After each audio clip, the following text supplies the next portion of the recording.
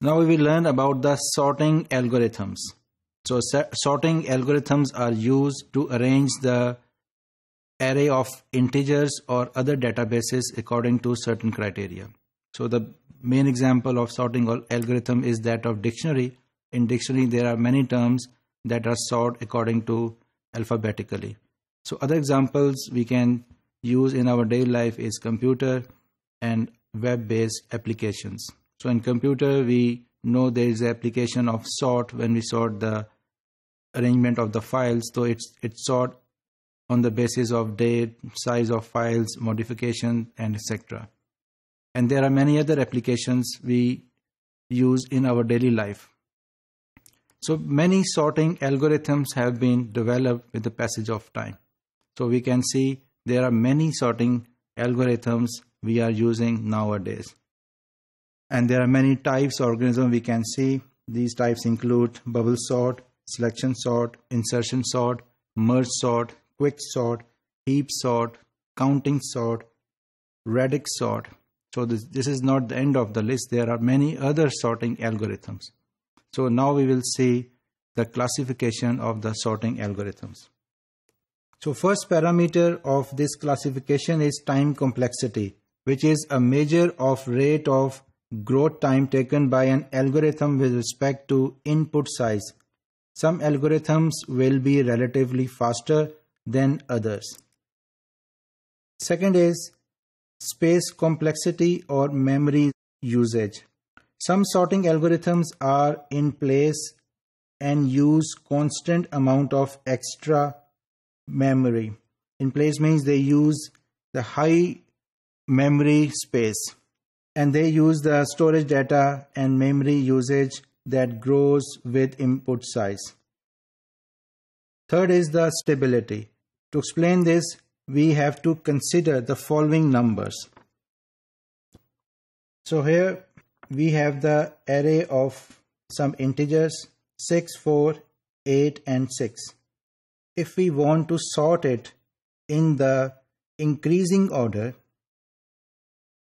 we can sort it, and after the sorting we will get definitely 4 is in the first place, then there will be 6 and again 6 and then the highest integer 8.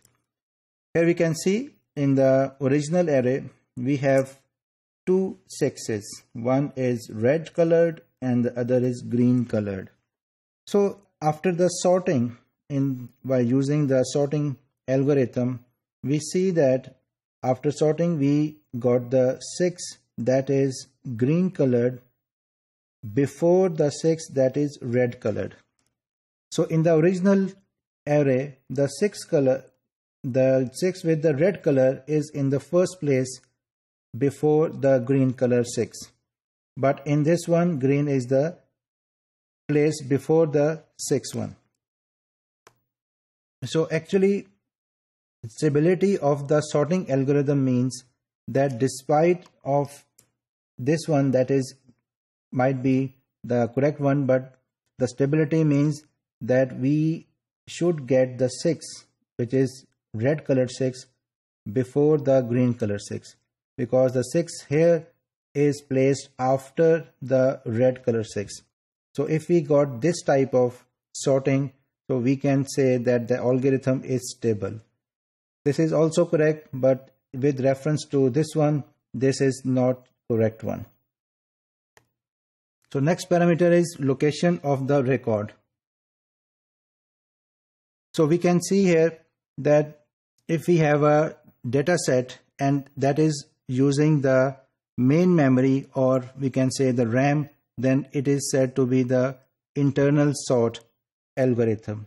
And on the other hand, if that process and the data sets they are using the external memory, for example the external hard devices or external memories, then we will call them as the external sort algorithms.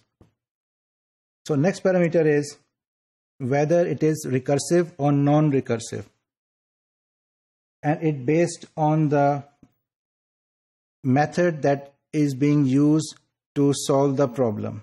So in the recursive sort algorithms, two main algorithms that are called quicksort and merge sort, they are fall in the category of recursive sorting algorithms. On the other hand, non-recursive sort algorithms are insertion sorts and selection sorts.